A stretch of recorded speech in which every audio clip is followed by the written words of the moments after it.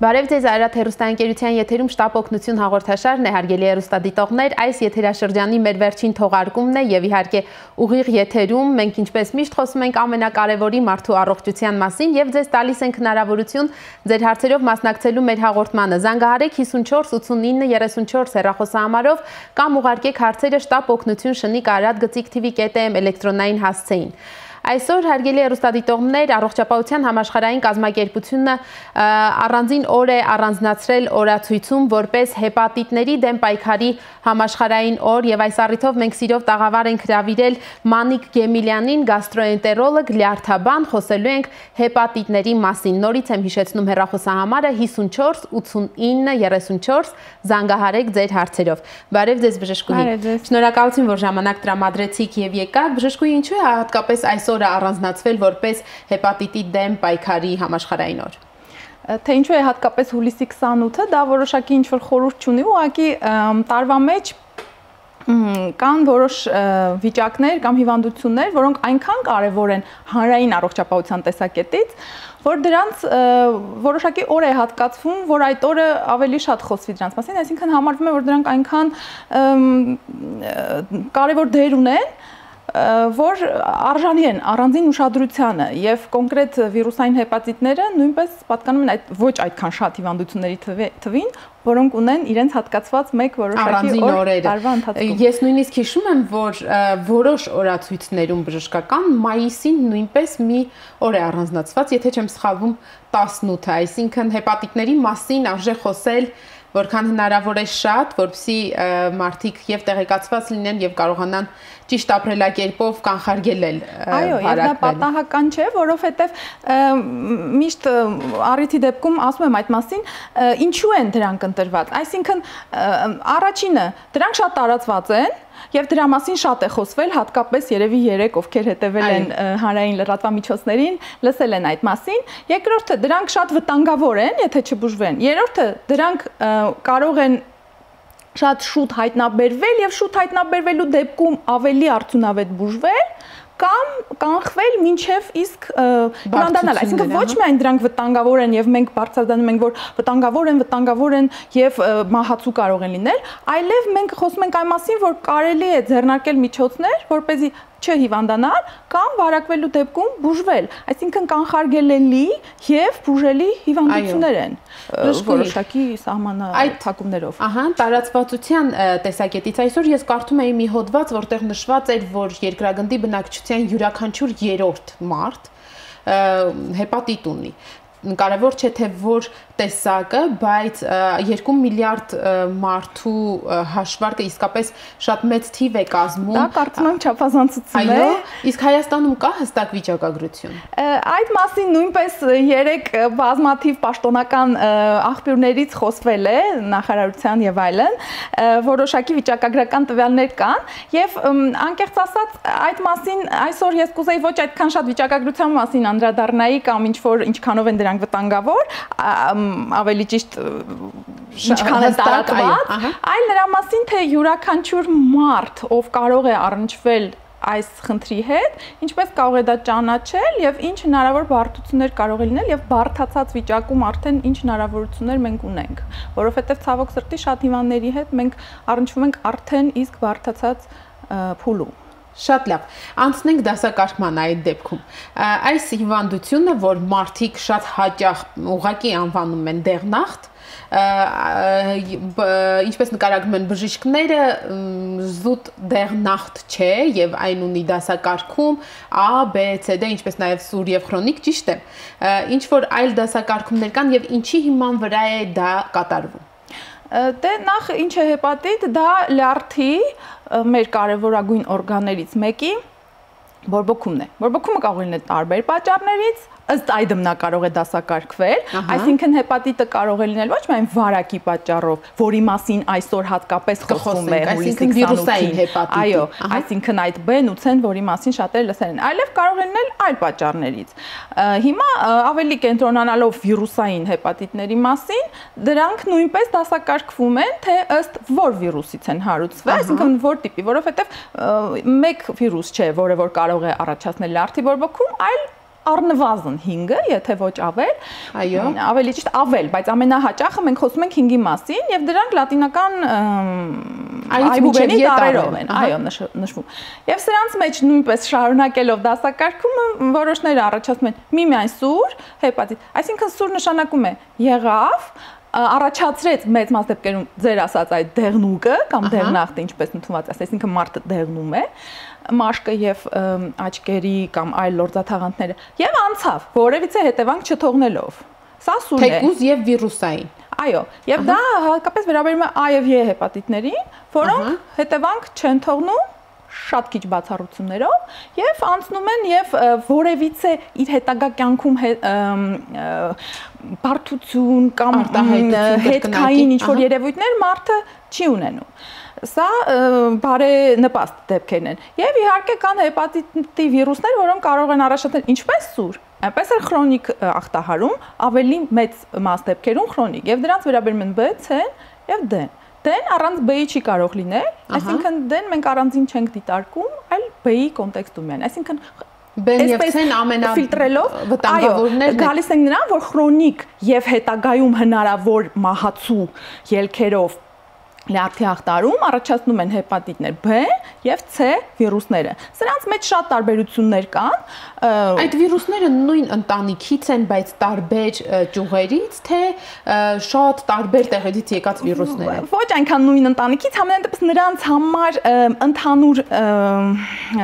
նշանները այն են, որ նրանք երկուսն էլ այո, ախտարում են լյարդը, ընդ որում հետաքրքիր է, որ նրանք ոչ թե անմիջապես թիրախավորում են մեր լյարդը, այլ նրանք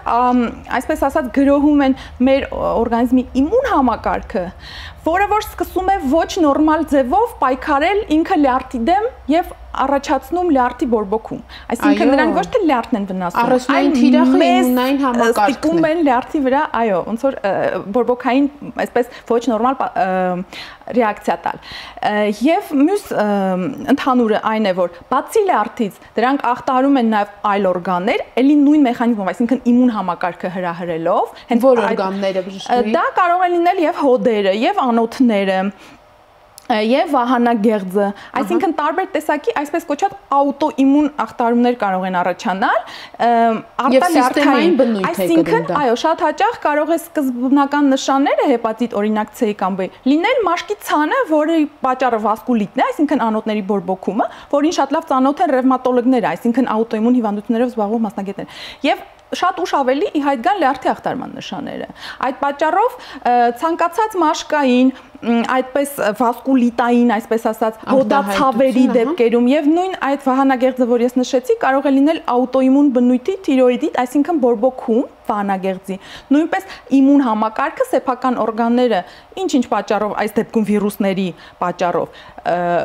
ճանաչում է որպես օտար եւ սկսում է դրանց դեմ գրոհել եւ բորբոքում առաջացնել։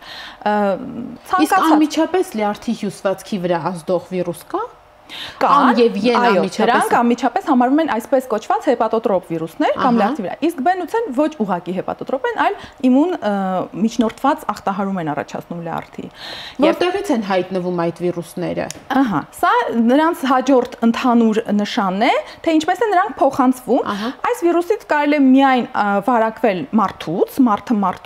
եւ կա մի երրորդ վիրուս, որը միշտ այս երեքը միասին են դիտարկվում՝ հեպատիտ B, հեպատիտ C եւ միավ վարակը, այսպես կոչված սպիդ, որը բոլորին հայտնի է, որովհետև նրանք արյան միջոցով են փոխանցվում, սեռական եւ մորից մանկան։ Այս երեք հիմնական ճանապարհներով բոլոր երեք վիրուսները փոխանցվում են։ Այդ պատճառով, եթե մենք մի մարդու մոտ հայտնաբերում ենք վարակներից որևէ մեկը, անպայման ստուգում ենք մյուս երկուսի առկայությունը, որտեղ շատ հնարավոր է նրանք միասին լինեն։ Հատկապես ներերակային, օրինակ թմրանյութեր օգտագործողների մոտ, որոնց մոտ ավելի մեծ է ռիսկը արյան շփման, ասենք նույն ներարկիչով կամ եւ այլն։ Սրանք ընդհանուր մասերն են։ Հիմա մյուս ընդհանուր բանը հեպատիտ B-ի եւ C-ի համար վիրուսների։ Այո, հիշեցնենք, որ դրանք վիրուսներ են։ Այն է, որ առաջացնելով լյարդի բորբոքում, որոշ տոկոս դեպքերում հնարավոր է, որ այն լինի սուր եւ օրգանիզմը կարողանա պայքարել, հաղթահարել, B-ի դեպքում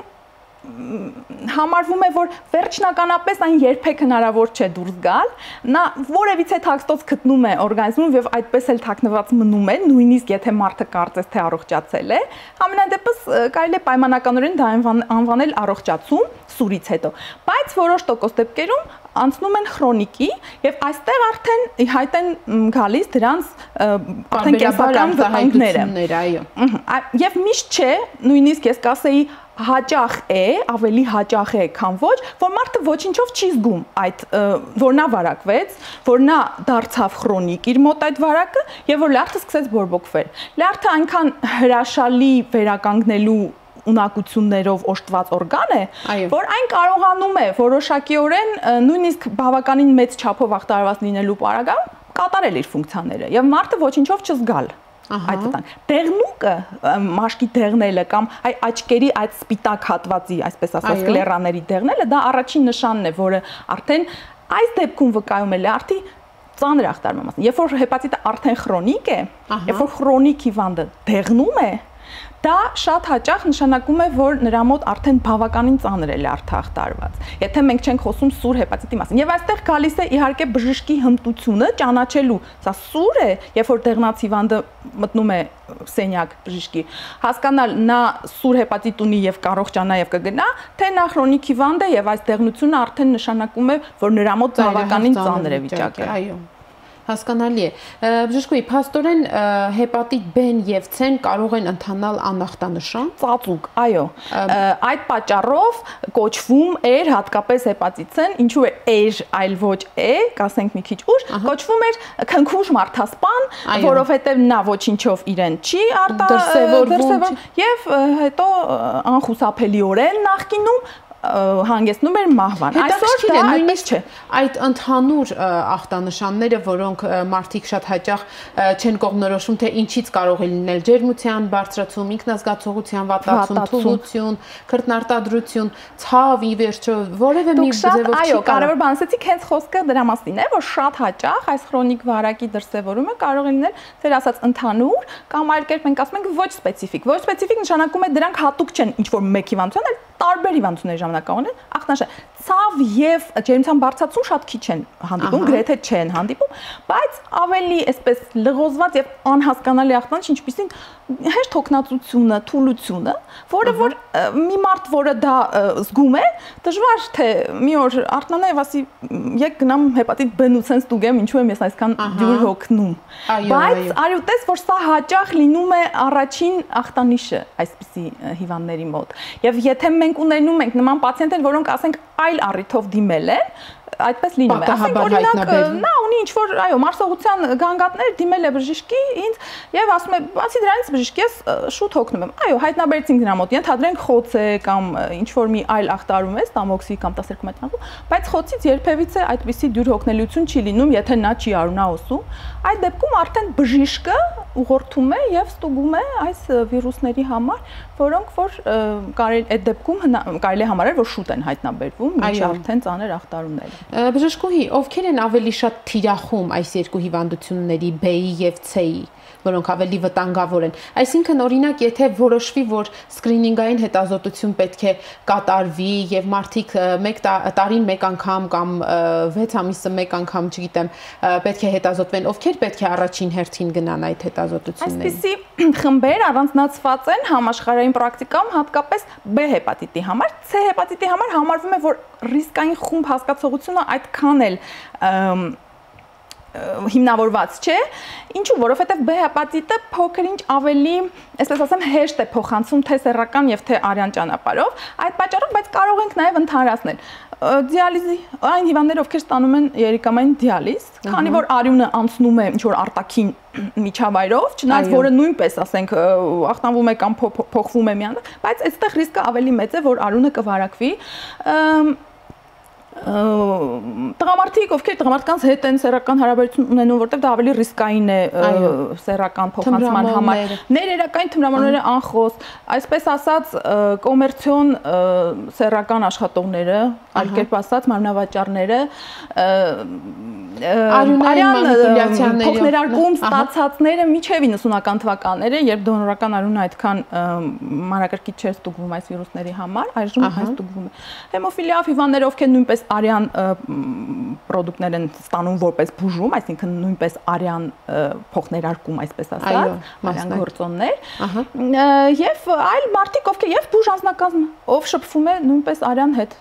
կարող է պատահական որքան արյուն է հարկավոր կոպիտ ասած, հա, որ մարդը վարակվի։ Մանրադիտակային քանակով, այսինքն նույնպես նույնիսկ աչքով անտեսանելի եւ այստեղ վտանգն այն է, որ նույնիսկ չորացած արյան մեջ այն նույնպես պահպանվում է եւ այսպես կենցաղային ուղղակի խորհուրդ տալու համար, եթե թափվում է արյուն տան պայմաններում եւ դուք ուզում եք ախտահանել, պետք է դա անել քլոր պարունակող զուտ կենցաղային այդ մաքրող միջոցներով, որոնք յուրաքանչյուր տանը կարծում եմ առկա են։ Ոչ թե սպիրտով կամ ասենք ուղղակի մաքրելով օճառով, այլ հենց այդ քլորային լուծույթներով, որոնցից մեկը օրինակ ժավելն է։ Այո, հասկանալի է։ Բժշկուհի, հենց երևի դա է պատճառը, որ այդքան զգուշացնում եք դուք մասնագետներդ, որ պետք է խուսափել այդ արյունային մանիպուլյացիաների, թեկուզ փոքր տարբերակներից, որոնք ոչ բժշկական հիմնարկություններում են կատարվում, եղունգների խնամքի կամ տատուի համար մարդիկ հաճախ դիմում են։ Այդ ամենը կախված է տվյալ հիմնարկի, ոչ բժշկական հիմնարկի, բարեխղճությանից, թե ինչպես են նրանք ախտահանում կամ միանվագ օգտագործման ինչ-որ գործիքներ, որտեղ որ հնարավոր է, օգտագործում։ Եվ դա է այդ միջոցներից մեկը, որ յուրաքանչյուր մարդ կարող է ձեռնարկել, այսինքն բուժ հաստատությունում կամ ոչ բուժ հաստատությունում հետևել, խնդրել, պահանջել, որպեսզի նրան տրամադրվեն, ասենք, միանվագ օգտագործման իհարկե ասեղներ կամ ներարկիչներ, պատշաճ ախտարման մասին նա յուրաքանչյուր մարդ իրավունք ունի հարցնել, ինչպես եք դուք ախտահանում ձեր գործիքները եւ այլն։ Եվ ասենք կամ ինչ որտեղ օգտագործել սեփականը, նույն մատնահարդարման ժամանակ դա նույնպես հիմա դառնում է ընդունված պրակտիկա։ Սրանք բոլորը գիտակից միջոցներ են եւ իհարկե պատասխանատու, այսպես ասած, սեռական վարքը, որը որ նույնպես լիովին հնարավոր է կանխել նաեւ սեռական ուղով տարածումը։ Բժշկուհի, մենք արդեն այստեղ ունենք երկու հարց, ընթերցեմ, հարգելի բժշկուհի, ինչ է նշանակում, երբ ասում են լյարդը ճարպակալված է, դա հեպատիտի վտանգ է իրենից ներկայացնում, ինչպես ազատվել այդ ճարպակալումից։ Վիրուսային հեպատիտները, որոնց մասին խոսում ենք այսօր, այսինքն հեպատիտ B-ն, ծայրահեղ հազադեպ են առաջացնում լյարդի ճարպակալում։ Լյարդի ճարպակալումը, երբ լյարդում նորմալ հյուսվածքի փոխարեն սկսում է ճարպ կուտակվել, դրա պատճառները տարբեր են, վարակային չեն որպես կանոն, եւ հիմնականում դա ալկոհոլն է կամ մարմնի ճարպակալումը։ Եվ այս երկուսի դեմ պատշաճ կերպով պայքարելը կարճ եմ փորձում պատասխանել այս հարցին, արդեն կարող է հիմքում ընկնել այս խնդրի նաեւ Հաջորդ հարցը, բարև ձեզ, խնդրում եմ ասեք, հնարավոր է անորակ գարեջրից լյարդը կայծակնային թունավորման ենթարկվի։ Լյարդի կայծակնային թունավորումը կարող է լինել շատ տեսակի թույներից եւ այստեղ գուցե ոչ թե անորակ, այլ պարզապես մեծ քանակով գարեջրից, որը ալկոհոլ է, իսկ ալկոհոլը մեծ քանակներով որոշ պայմաններում կարող է շատ սուր, շատ բավական լուրջ կերպով ախտարել լյարդը, այստեղ նույնիսկ կարող է որակի հետ կապված չլինել, այլ զուտ հենց ալկոհոլի քանակի հետ։ Այո, կարող է։ Բժշկուհի, այս ասենք թե այս տիպի, հա, արդեն այս իրավիճակում հայտնված լյարդը սուր թունավորման ենթարկված ալկոհոլից ավելի ընկալունակ է այդ հեպատիտ B-ի եւ C-ի նկատմամբ կամ մյուս հեպատիտների։ Եթե չկա շփում վարակի, ապա ոչ, բայց եթե արդեն այստեղ ուրիշ կողմից եթե նայենք, եթե մարդը արդեն վարակված է այս վիրուսներից որևէ մեկով, նրան մենք շատ ավելի խիստ ենք արգելում ալկոհոլի օգտագործումը, քան թե մեկ այլ մարդու, որովհետև արդեն այդ դեպքում նա կունենա երկու վնասակար ազդող գործոն՝ վիրուսը, վարակ եւ ալկոհոլը, բայց ասենք ալկոհոլային սուր թունավորումը չի նախատրամադրում վիրուսային վարակին, եթե նա չի ունենում ռիսկային ինչ-որ գործողություններ։ Հասկանալի է։ Անցնենք ախտորոշմանը։ Ինչպես է ախտորոշվում հեպատիտը։ Ախտորոշվում է արյան անալիզով, արյան քննությամբ, կոնկրետ հեպատիտ C-ի համար շատ ավելի պարզորոշ է, այսինքն մեկ քննություն է տրվում, որից հետո եթե այն ցույց է տալի, որ հավանական է վարակի առկայությունը, հաջորդ փուլը արդեն ավելի ճշտող վերջնական հետազոտությունն է, այսպես կոչված պոլիմերազային շղթայական ռեակցիայի միջոցով, որը արդեն հաստատում է վարակի առկայությունը, որից հետո արդեն դրվում է բուժման հարցը եւ սկսում ենք այլ հետազոտություններ, որպեսզի սկսենք հակավիրուսային բուժումը։ Հեպատիտ B-ի դեպքում ախտորոշումը այդքան էլ պարզորոշ չէ, որովհետեւ նրա դեպքում կան շատ փուլեր վարակի եւ ամեն փուլի համար տարբեր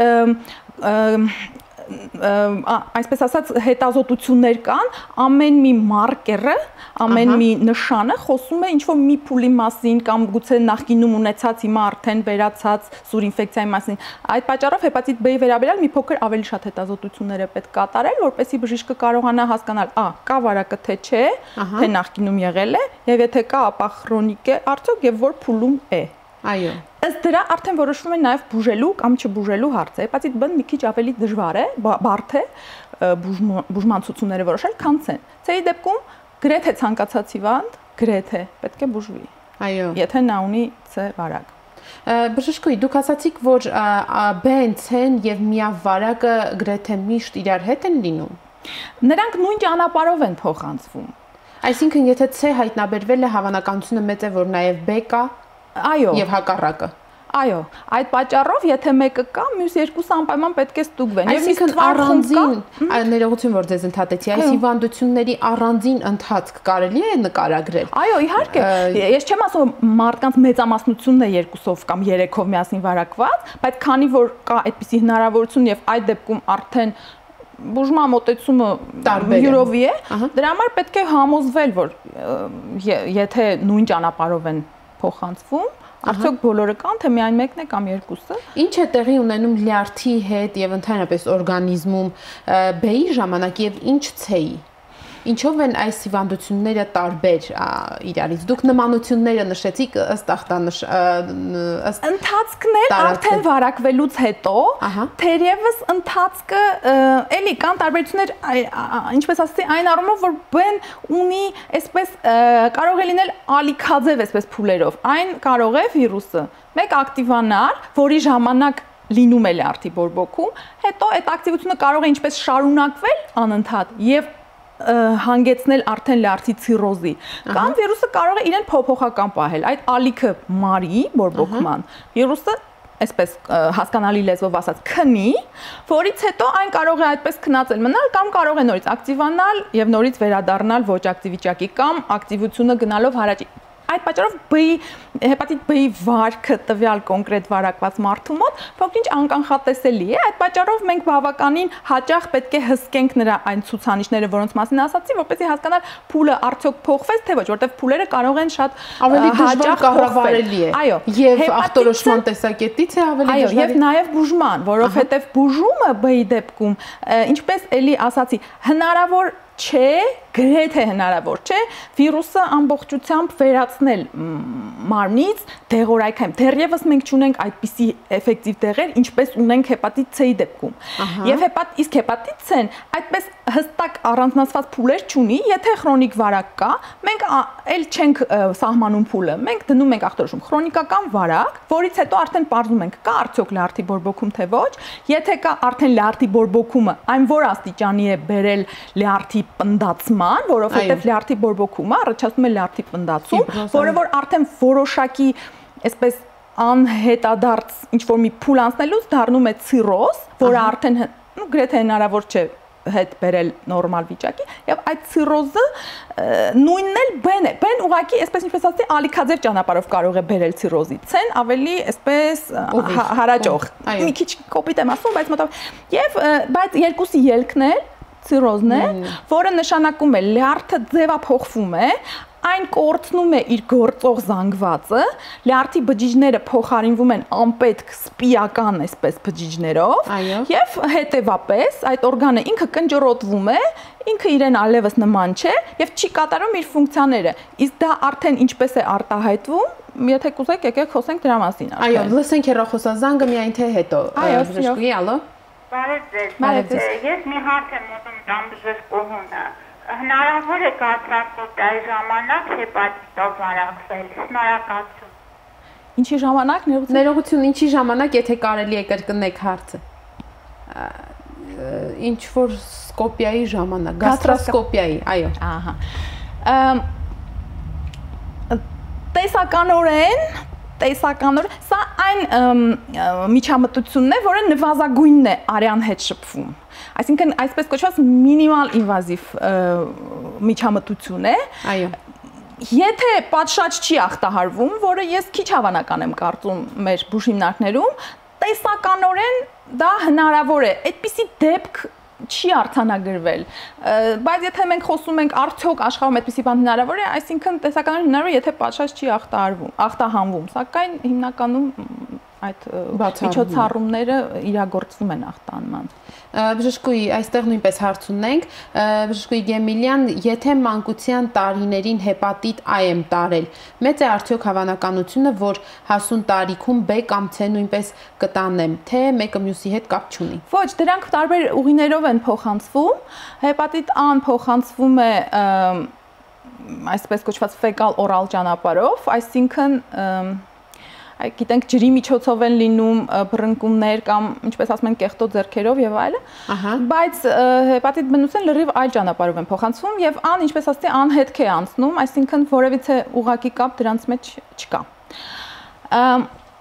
Այսինքն, եթե A տարել է, B ու C տանելու հավանականությունը նույնքան է, որքան աճ տարած մեկ այլ ցանկացած մարդու մոտ, այո, կախված ռիսկային արդեն վարքից, այսպես ասած, կամ միջամտություններից։ Բժշկուհի, վերադառնանք հիվանդության հետևանքներին։ Ինչու ենք այսքան շատ անհանգստանում, երբ լսում ենք B կամ C վարակի մասին, ինչի է բերելու դա։ Դուք ասացիք, որ լյարդը կնճռոտվում է, ֆիբրոզի է ենթարկվում, պնդանում է եւ սկսում է չկատարել իր ֆունկցիաները։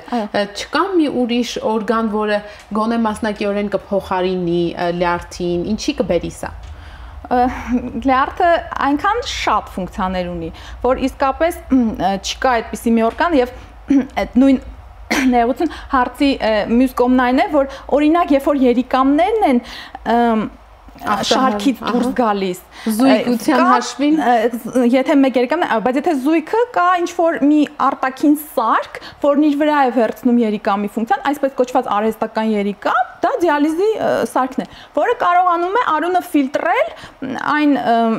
նյութերից, որը սովորաբար երիկամն է ֆիլտրում։ Լյարդի դեպքում այդպիսի արհեստական սարք կամ ինչ-որ դրս արտաքին համակարգ կան,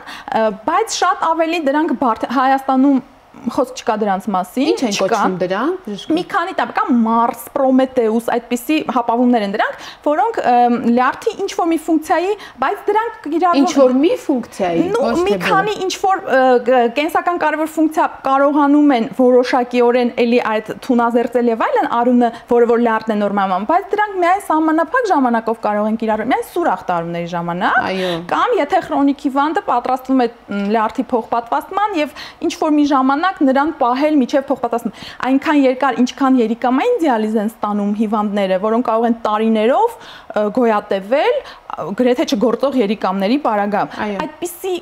միջոց լյարդի համար չկա։ Եվ դրա պատճառն այն է, որ լյարդը իրոք բազմազան են ֆունկցիաները եւ մի քանիսը դրանցից ես ասեմ եւ ըստ դրա ասեմ թե ինչ է մարդու մարմնում կատարվում, ինչպես կարող են նա զգալ կամ ինչպես է բժիշկը գլխի ընկնում, որ լյարդը արդեն հիվանդ է եւ գուցե ինչ կարելի է դրա դեմ անել։ Նախ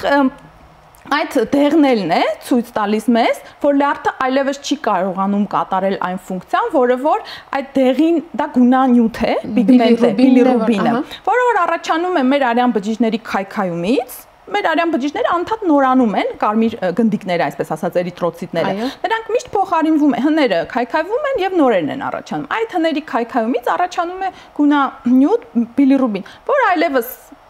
պետք չէ, կարելի ասել։ Եվ դուրս է գալիս արդեն լեղու կազմության մեջ դեպի աղիներ եւ մեր կղանքը ունի գույն հենց այդ բիլիրուբինի հաշվին։ Այո։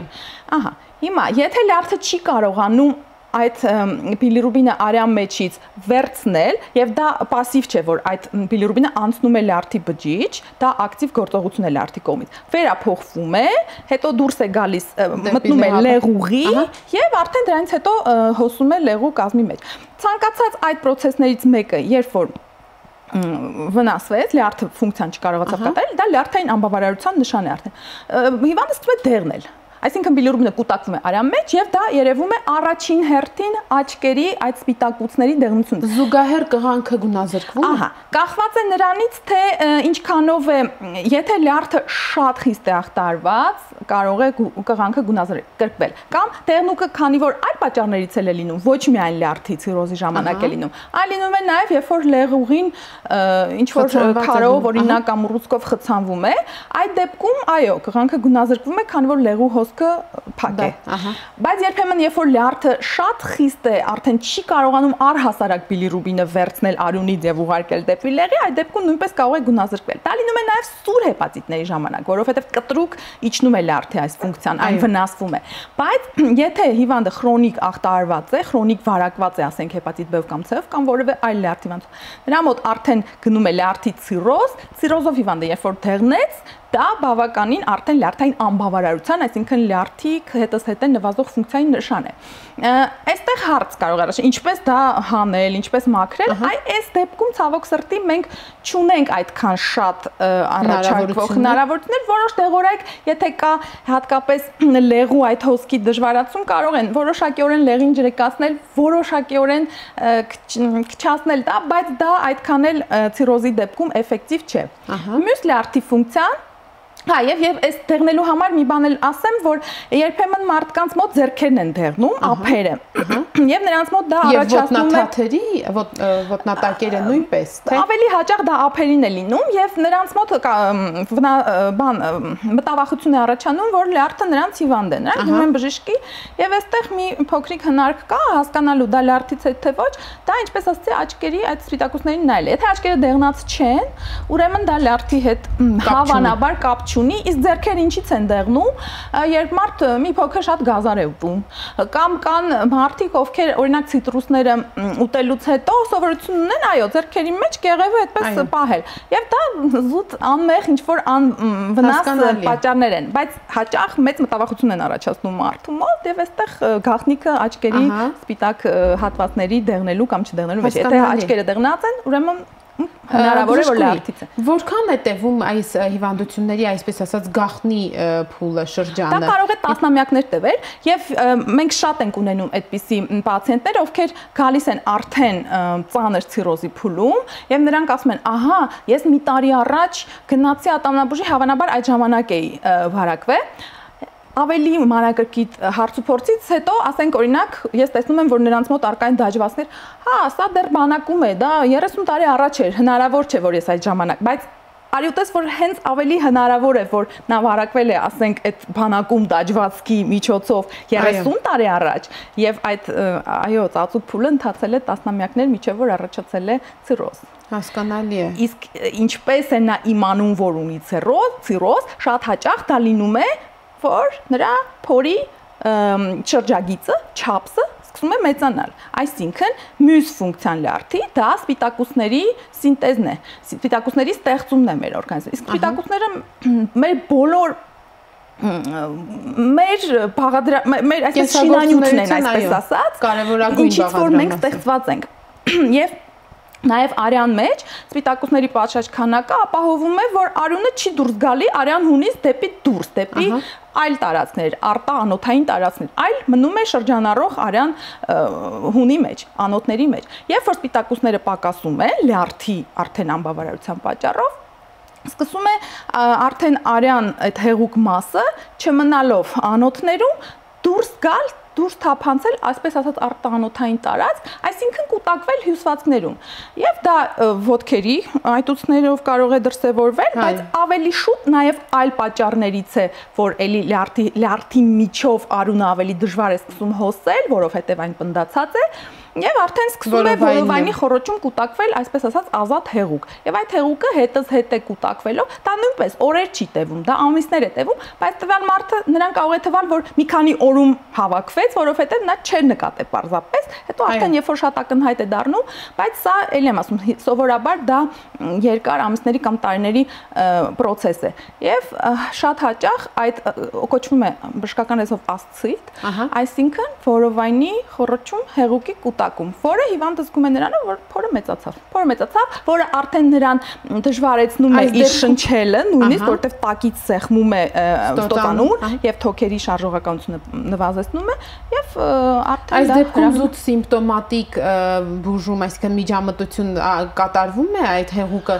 այստեղ մենք կարող ենք որոշակիորեն օգնել եւ օգնում ենք, այսինքն հաճախ այսպեսի հարց են տալի։ Լավ, ցիրոզ է արդեն, ցիրոզ բառը շատ հաճախ ազգաբնակչության մոտ սարսափ է առաջացնում, նույնքան որքան քաղցկեղ բառը,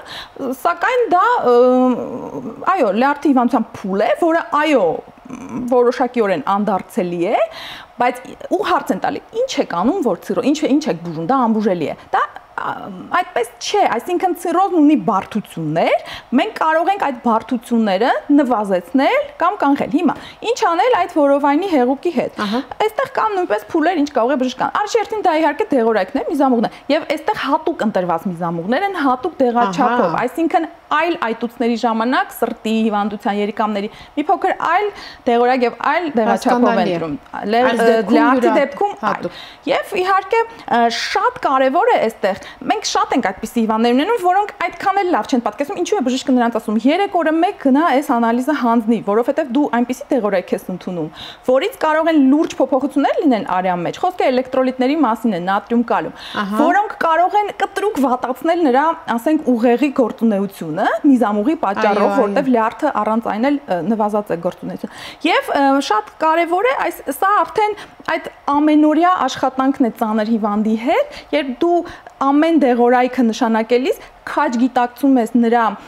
հնարավոր եւ կողմնակի ազդեցությունները, հատկապես երբ որ նա արդեն ծանր հիվանդ է։ Ամեն դեղորայք կարող է վնասակար լինել եւ հետեւում ես մանրակրկիտ արյան փոփոխություն։ Միայն այդպես հիվանդի եւ բժիշկի համագործակցության միջոցով մենք հնարավորություն ենք ունենում այս ծանր եւ այո, ծանր ելքով, վատ կանխատեսումով հիվանդներին ինչքան հնարավոր է թեթևացնել եւ մի փոքր երկարացնել կյանքը, որը նույնպես շատ կարեւոր է համարում։ Մենք էլի ունենք հեռախոսազանգ, բժշկուհի, լսենք, հետո խոսենք նաեւ բուժման մասին, ալո։ Բարև ձեզ։ Բարև ձեզ։ Հարցս այսպեսին է. ամուսնուս մոտ հայտնաբերվել է քնած հեպատիտ, ուզում եմ իմանալ, եթե ես հղի անամ, հղիության արդյունքում հնարավոր է վիրուսը փոխանցվի երեխային։ Այսքանը, շնորհակալություն։ Ամեն ինչ կախված է նրանից, թե որ տիպի եթե խոսքը վիրուսային հեպատիտի մասին է եւ եթե խոսքը B կամ C հեպատիտի մասին է, եթե քնած է, սովորաբար քնած որին են ասում։ Ավելի հավանական եմ ենթադրում, որ այստեղ հեպատիտ B-ի մասին է, այն փուլերի մասին, որ ես խոսում էի, ոչ ակտիվ փուլում է։ Եթե մայրը վարակվում է ամուսնուց, նա կարող է փոխանցել նաեւ երեխային հղիության ընթացքում կամ ավելի շատ հենց ծննդաբերության ժամանակ, բուն ծննդաբերության process-ի ժամանակ։ Ինչպես անել, որպեսզի կինը չվարակվի ամուսնուց։ Եթե խոսքը հեպատիտ B-ի մասին է, ուրեմն կինը պետք է պատվաստվի։ Սա մեկ կարևոր տարբերություն է հեպատիտ B-ի եւ C-ի։ C-ի դեմ մենք չունենք պատվաստում, բայց կարող ենք էֆեկտիվ բուժել։ Իսկ B-ի դեպքում չունենք էֆեկտիվ բուժում, բայց կարող ենք պատվաստել։ Պատվաստումը կատարվում է 6 ամսվա ընթացքում 3 դեղաչափով եւ պաշտպանում է վարակումից։ Շատ լավ բժշկուհի, անցնենք նաև բուժմանը։ Իսկ եթե ասենք թե չի պատվաստվել, բայց պետք է արդեն երեխա ունենա, հղիությունը կա եւ այլն, ավելի լավ է կեսարյանով ունենա։ Այստեղ միանշանակ չէ, այստեղ նույնպես կախված է նրանից, թե որքանով ակտիվ է վիրուսը մոր օրգանիզմում։ Այո, պետք է հետազոտվի այդ ընթացքում։ Եթե ակտիվ է, կարող է ցանկալի լինել կեսարյանը, բայց բոլոր երեխաները, ովքեր ծնվում են այսօր Հայաստանի ծննդատներում, նրանք պատվաստվում են հեպատիտ B-ի դեմ։ Դա ազգային ծրագրի մի մաս է եւ խիստ կարևոր բան է դա։ Եվ նաև վարակված մորից ծնված երեխան պատվաստվելը կլինի էֆեկտիվ։ Այո։ նա արդեն չի ծնվի այդ հիվանդությամբ։ Ուրեմն երեխան, որը ծնվում է արդեն վարակված մորից, նրան լրացուցիչ 1 նյութ է ներարկվում իմունոգլոբուլին, որից հետո նա պատվաստվում է որպես ցանկացած այլ երեխա։ Եթե հայտնի չէ մոր ստատուսը, չնայած բոլոր հղիները ստուգվում են, ուրեմն անմիջապես ծննդաբերելուց հետո առհասարակ բոլոր երեխաները դա առաջին դեղաչափն է ծննդատանը։ Նրանից հետո մայրը անպայման պետք է հետևի, որ մյուս 3-ը նրա այդ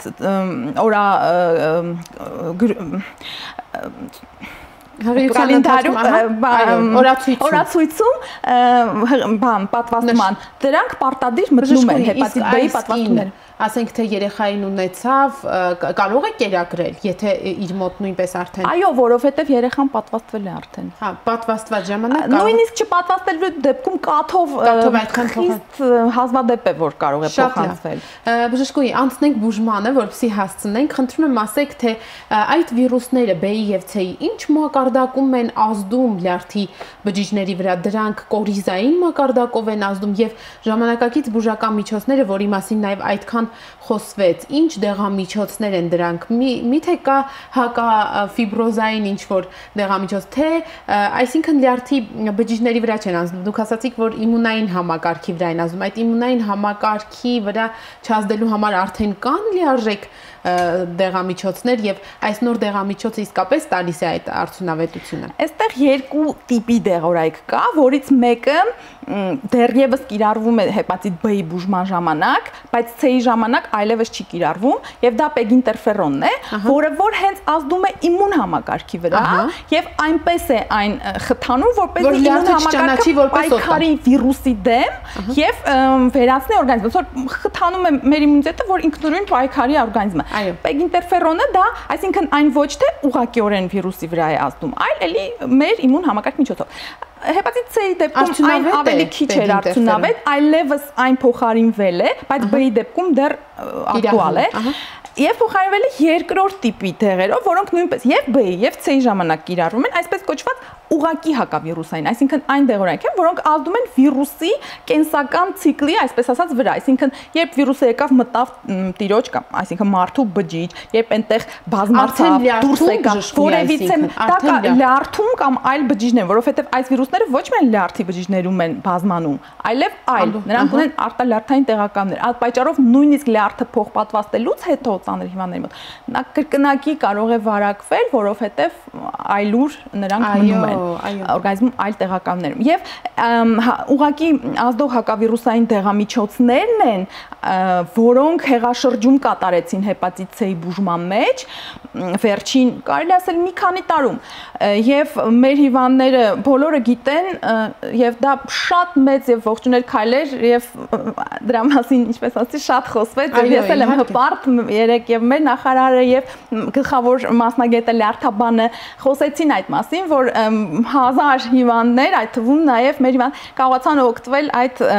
այսպես ասած հրաշք դեղորայքից։ Արդեն կան որոշակի արդյունքներ։ Իհարկե կան։ Այո, կան, որ 1 ամիսը լրանալուց հետո նրանք այսպես ստուգիչ կերպով հանձնում են նորից վիրուսի քանակը, որը որ պետք է լինի 0 եւ այդպես է լինում։ 1 ամիսը բավական է։ Ոչ, 1 ամիս հետո մենք կողմնորոշվում ենք դեղորայքի ազդեցության վերաբերյալ, բայց բուժումը մեծ մաս դեպքերում տևում է 3 ամիս, պարտադիր, այո, անկախ նրանից, որ 1 ամիս հետո այն 0 է։ Դա ուղղակի մեզ ուղեցույց է, որ այո, դեղազդում է, մենք պետք է շարունակենք։ Եվ 3 ամիս հետո դեռևս կան հիվանդներ, որոնք արդեն մոտ են այդ 3 ամիսը ավարտելուն, այս ծրագրի շրջանակներում եւ մեծ ողջավորությամբ շատ լավ է իհարկե այդ նույնպես մեր պացիենտները կարողանում էին ինքնուրույն հայթայթել այդ դեղորայքը այլ երկրներից եւ այլն, բայց հիմա այո, այն որը որ նվիրաբերվել է Հայաստանին, դա շատ թանկարժեք է, որ շատ մարդիկ չէին կարող այդ օրիգինալ դեղը իրենց թույլ տալիս, հիմա դա մեծ հնարավորություն էր մեր պացիենտների համար։ Փաստորեն, եթե դեռ այն աստիճանի է լյարդի վիճակը, որ հնարավոր է դեղորայքային միջամտություն, B-ի դեպքում այդ իմունային համակարգի վրա ազդող դեղորայքով եք կատարում բուժումը, ուղղակի հակավիրուսայիններով, այստեղ կամ է։ C-ի դեպքում հիմա արդեն այդ ուղղակի հակավիրուսայիններով արդյունավետությունը կարծես թե բարձր է եւ աննկարագրելի բարձր է, այո, կարելի է խոսել 99% արդյունավետության։ Իսկ եթե արդեն լյարդը այն աստիճանի է ախտահարվել, որ դեղորայքային բուժումը անիմաստ է, այս դեպքում նախ լյարդի մասնակի հեռացում կա նման վիրահատության ախտահարության տեսակ, որ ասենք թե ախտահարված մասը հեռացվի, թե դա հարցի լուծում չէ, որովհետև դրսից է, միևնույնն է լյարդում չի կատարվում, իմունային համակարգի միջոցով է գալիս։ Իմունային համակարգն, այսինքն նա ամբողջ լյարդի վրա է ազդում, լյարդի մասնակի հեռացում կարող է կատարվել միայն այն դեպքում, երբ որ առկա է մեկ այլ բարդություն, նաև ցիրոզի, որը որ արդեն լյարդի չարորակ ուռուցքն է, եթե այն չի տարածվել դեռևս այլ օրգաններ, հնարավոր է լյարդի մասնակի հեռացման միջոցով այդ ուռուցքը հեռացնել, բայց ցիրոզի դեպքում այդպիսի բուժում ցավոք սրտի չեն կարող անել, որովհետև ամբողջական լյարդն է ախտարված։ Բայց ինչպես ասացի, մենք գիտենք, որ բարդություններն են, եւ իդեպ այս նոր հակավիրուսային դեղերը հեպատիտ C-ի ժամանակ, եթե նախկինում մենք ցիրոզով հիվանդներին չէին կարողանում բուժել վիրուսի դեմ, որովհետև շատ ծանր էր այդ դեղերը ունեին կողմնակի ազդեցություններ այդ պեգ ինտերֆերոնը։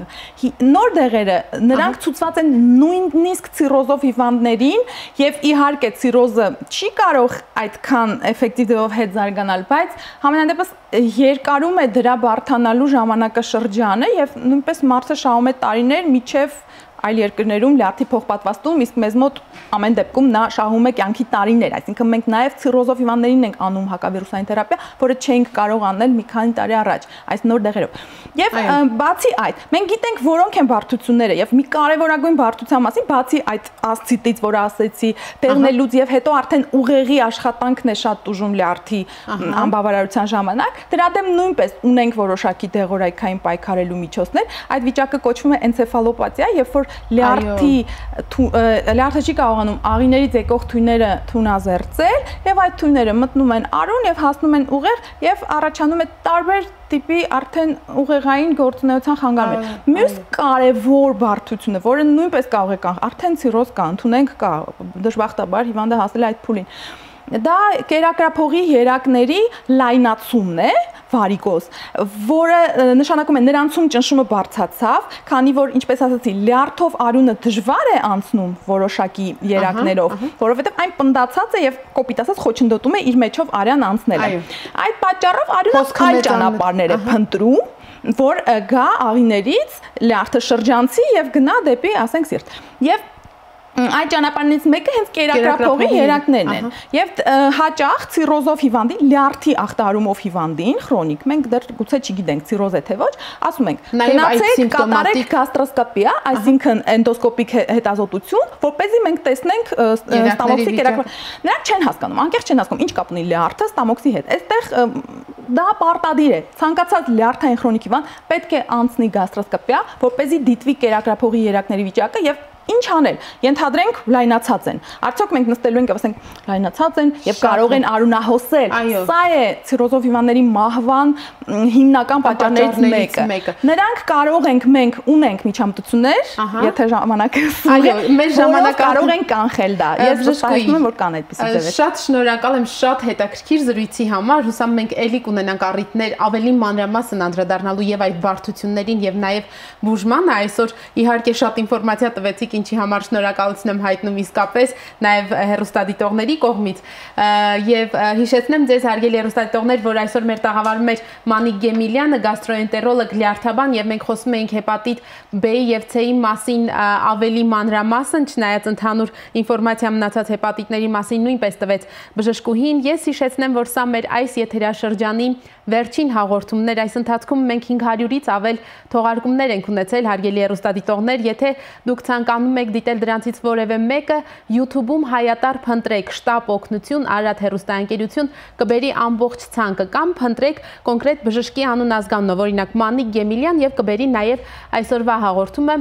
Եվ կդիտեք, իսկ մենք հանդիպելու ենք սեպտեմբերին, օգոստոսին դուք կդիտեք հաղորդումների կրկնությունները։ Այսքանը կհանդիպենք, առողջ եղեք։